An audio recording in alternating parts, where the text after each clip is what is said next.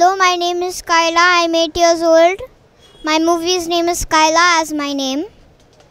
And this movie is a little scary. And my director's name is AskarSeenu. He's my dad in real life. And my main role is Miss Kausilia's daughter. And it's been a good time making this movie. I've had lots of fun because friends and family came to help. I went traveling and I had lots of toys and costumes to play with and change in. So it's been a good experience. Good morning. நான் கைலா படத்தோட producer and director. 20 December மாதம் அந்த படத்தை திரையரங்கில் release பண்ணுற மாதிரி இருக்கும். அந்த படத்தில் ஒரு ஸ்டார் காஸ்ட் அப்படின்னு பார்த்தீங்கன்னா லீடிங் ரோலில் இருக்கிற கதாநாயகி தானா நாயுடு. அப்புறம் I have played my self as a villain. அது இல்லாமல் ஒரு சின்ன சைல்டு ஆர்டிஸ்ட்டு கைலா அப்படின்னு சொல்லிட்டு இன்னும் ஒரு புதிய சப்போர்ட் ஆக்டிங் கோகன். இந்த படத்தை வந்து ஒரு வித்தியாசமாக இருக்கணும்னு சொல்லிட்டு ஒரு பெண் பேயை பற்றி ஆராய்ச்சி பண்ணுறாங்க. அவங்க ஒரு புத்தகம் எழுதணும், ஒரு எழுத்தாளராக இன்ட்ரொடக்ஷன் ஆகி வராங்க. அவங்க பேயை கண்டுபிடிக்கிறாங்களா இல்லையா அப்படின்றது படத்தோட climax. We request all our team humbly to watch in the theatre. Thank you so much. இப்போ வந்து இப்போதைக்கு கைலாவை பற்றி நிறைய பேர் பேசுகிறாங்க. என்ன கைலா நித்யானந்தா ஸ்டீவன் இங்கே கைலான்னு பேர் வச்சுருக்கீங்க. இது எப்படி ஒத்து போகுதா இல்லை இது பேய் சொல்கிறாங்க? சாங் ரொம்ப நல்லா இருக்குது. நீங்கள் அதை பற்றி சொல்லுங்கள். இந்த பேர் நாங்கள் தேடக்குள்ளே அமெரிக்க கருப்பு இனத்தை சேர்ந்தவங்க பெண்களோட பேர் இது. நீங்கள் இது சம்மந்தமாக பார்த்தீங்கன்னா பிரிட்டிஷ் ஆக்டர்ஸ் கேரா நைட்லி அப்படின்னு சொல்லிட்டு இருக்காங்க. அந்த பைரட்ஸ் ஆஃப் த கரேபியன் படத்தில் இப்போ அந்த மாதிரி டைப்பில் ஒரு பேர் இது. இது ஒரு அமெரிக்க கருப்பு இனத்தை சேர்ந்த பெண்களோட பேர் இது. இதுக்கும் மற்ற இதுக்கும் சம்மந்தம் இல்லை. இது ஒரு சின்ன குழந்தையோட பேர். அந்த படத்தில் நடிச்சிருக்க குழந்தையோட ஒரிஜினல் பேர் இது.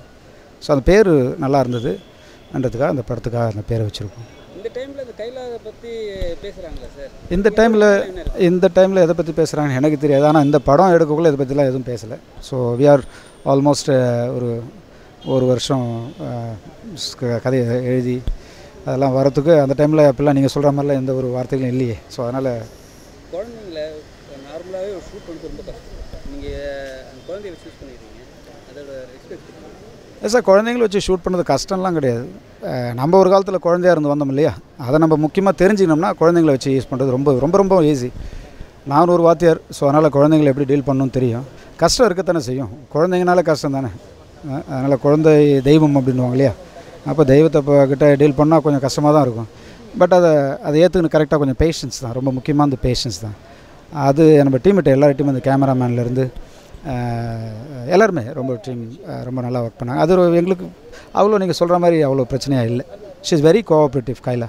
பேய் படம் இப்போதைக்கு வந்து ட்ரெண்டில் பேய் படம் வந்து காமெடியாக பண்ண தான் போகும். இப்போ நீங்கள் எடுத்துக்கிற அப்போ பேய்னா காமெடி ஆகி போச்சு இல்லை. அதுதான் ஒரு பெண் அதை வந்து எப்படி எடுத்து அதை பண்ணுறாங்க. இதை காமெடி ஆக்குறது எல்லாம் நாம தானே. அதனால் இது பெண் அந்த பேயின்னா அதை எப்படி அவங்க எடுத்து பண்ணுறாங்க, அது ஒரு ரிசர்ச் மாதிரி அவங்க பண்ணி போகிறாங்க. அவங்க அந்த பேயை பார்க்குறாங்களா இல்லையா, பேய் என்ன பண்ணுது அப்படின்றது தான் கதையோட கிளைமேக்ஸ். 20 டிசம்பர் மாதம் படத்தை ரிலீஸ் பண்ணுறோம். ஸோ நேயர்களுக்கு எல்லாருக்கும் என்னோடய தாழ்மையான வேண்டுகோளை வைக்கிறேன். தயவுசெய்து தேட்டரில் வந்து பாருங்கள், எங்களையும் வாழ வைங்க. தேங்க்யூ. என் பேர் ஸ்ரவன், இந்த படத்துடைய இசையமைப்பாளர். இதனுடைய முதல் படம்னாலே என்னவோ தெரியல, எனக்கு ரொம்ப பிடிக்கும் வந்து இந்த பேய் சப்ஜெக்ட்லாம். இது மாதிரி படம் பண்ணோம் அப்படின்னு சொல்லிட்டு. ஆனால் இதுவே எனக்கு முதல் படமாக வந்தது ரொம்ப சந்தோஷமாக இருந்தது. இன்னொன்று வந்து இந்த படத்தோட ஸ்க்ரீன் ப்ளே வந்து ரொம்ப டிஃப்ரெண்ட்டாக இருக்கும். வழக்கமான ஒரு ப்ளே இருக்கவே இருக்காது. ப்ரெடிக்டபுளாக இருக்கிறதுனால ரொம்ப ஒரு சேலஞ்சிங்காக அந்த மியூசிக் பண்ணுறதுக்கு. பாடல் வந்து வழக்கமான ஹாரர் மூவிஸில் இருக்காது. ஆனால் இந்த படத்தில் 5 பாடல்கள், 2 பிட் சாங் இருக்குது. எல்லா பாடலுமே ரொம்ப நல்லா வந்திருக்கு. இந்த பாடலை எழுதினவர் வந்து பேர் வடிவரசு அவர்கள். இந்த பாடல் பாடினவங்க வந்து நான் ஒரு பாட்டு பாடியிருக்கேன், ஷரத் அவர்கள்னு ஒரு பாட்டு பாடியிருக்காங்க, கோல் தேவராஜ் அவர்கள்னு ஒரு பாட்டு பாடியிருக்காங்க, அனிதா கார்த்திகேயன் ஒரு பாட்டு பாடியிருக்காங்க. இது இல்லாமல் இந்த படத்தோட ஹீரோயினே ஒரு பாட்டு பாடியிருக்காங்க. அது ரொம்ப முக்கியமான பாடல். படத்துடைய முதல் பாடலில் தான் வரும். ரொம்ப நல்லா பாடிருக்காங்க. அவங்களுக்கு ஆக்சுவலாக தமிழ் தெரியாது, சுத்தமாக தமிழ் தெரியாது. அவங்க வந்து ஒரு முழுக்க ஒரு தமிழ் பாட்டை பாடினது ரொம்ப ஆச்சரியமான விஷயம். நீங்கள் பாட்டு கேட்டிங்கன்னா உங்களுக்கே தெரியும். நல்லா என்ஜாய் பண்ணுங்க. இந்த பாடல்கள் எல்லாமே ரொம்ப நல்லா வந்திருக்கு. பின்னணி இசையும் ரொம்ப நல்லா இருந்திருக்கு. ஸோ இது எல்லாத்துக்கும் முதல் நன்றி சொல்கிறது வந்து பாஸ்கர் சென்சி அவர்கள், இயக்குனரும் தயாரிப்பாளரும் அவர் தான். அவங்க இல்லைன்னா என்னால் இந்த அளவுக்கு ஃப்ரீடம் எடுத்து இந்த விஷயங்கள் என்னால் பண்ணியிருக்க முடியாது. Thank you so much. அதே மாதிரி இந்த படம் ரொம்ப நல்லா வந்திருக்கு. வர 20ஆம் தேதி ரிலீஸ் ஆகுது. எல்லாம் தியேட்டருக்கு வாங்க, தியேட்டருக்கு வந்து என்ஜாய் பண்ணுங்கள். Thank you so much.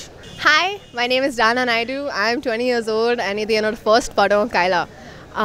இந்த படத்தில் என்னோடய கேரக்டர் வந்து ஒரு ரைட்டர், அண்ட் இந்த ரைட்டர் புதுசாக ஒரு நாவல் எழுத போகிறாங்க. ஸோ அந்த நாவலுக்காக நிறையா ரீசர்ச் பண்ணுறாங்க. ஆனால் இது கேஷுவலாக ஒரு ரீசர்ச் கிடையாது, mostly into the dark side of what is there in the world. So அவங்க ரீசர்ச் பண்ணிவிட்டு ஒரு கேள்வி கேட்குறாங்க, பேய் உண்மையா இல்லையா? அந்த கேள்வி தான் இந்த story full basis. So if you watch the movie you'll find out towards the end if she's successful in finding the truth about ghosts or not. And I really hope you enjoy the movie. Please do let us know what you think. It was an exciting experience for me, and thank you for tuning in.